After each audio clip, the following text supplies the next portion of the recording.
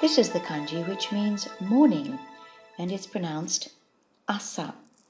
This chart shows the development of this kanji from the more ancient forms, these here, to forms to about 2,000 years ago, here, and finally this is our seal kanji, which was the way it was standardized about 2,000 years ago.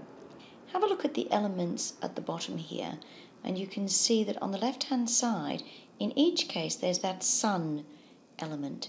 And again, because this is a time character, then it makes perfect sense that in each one you're going to find that sun. And even in the more modern characters, the sun is the one feature that's totally consistent. Okay, moving back again to the more ancient characters, the element on the right-hand side originally was a depiction of a river.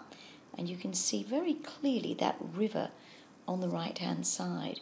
But once we go to the more modern characters, you can see that that right-hand side element has changed quite a bit. And so now it's starting to look, well, like all sorts of different things. But finally, this is the character here that is the closest to the modern form. And if you check that right-hand side, it looks very much like the character for a moon. And then finally, on the top of the sun on the left-hand side, you can see an element which very clearly looks like vegetation, grass, some kind of growing bush. And even in the older characters you can see that still looks like a kind of growing bush.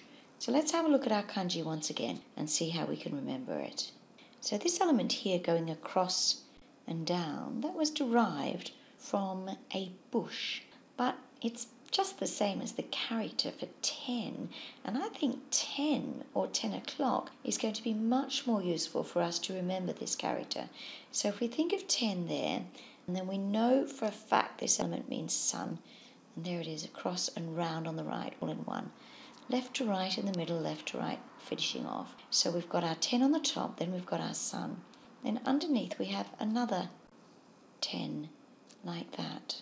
Now this bottom portion of the left-hand element is in fact the same as the modern character, meaning early. And you can see the sun and 10, and in my books, well, if I had my way, I would consider 10 when the sun rises as quite early. And just to make that point, there's another 10 up here on top. So 10, sun, and 10, or 10 and early, I think that will help us quite easily remember that this kanji means morning. So 10 o'clock in the morning when the sun comes up. Now the right-hand element, which started off as a stream and then turned into something different, looks identical to the modern day moon.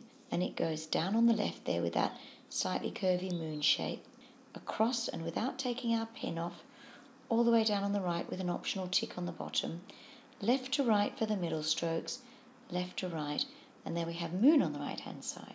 Okay, so on the left we've got 10 o'clock, early, and on the right we've got the moon. Well, if you think in the morning, the sun rises, 10 o'clock, that's the morning, and the moon, well, that's going down. So 10 o'clock, early in the morning, when the moon goes down, that's morning, or asa.